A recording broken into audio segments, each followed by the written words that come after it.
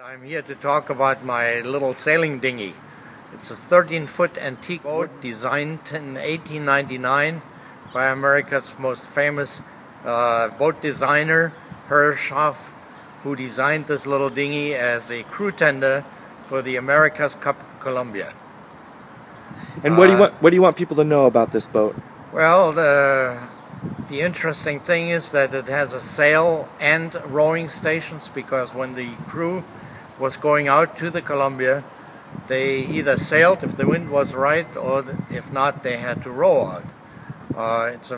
From that aspect, it's a very unusual design, and since it's such an old design, not too many people have it. There are a couple in the museum in Connecticut, and so far I found 6 other owners of same or similar boats around the world.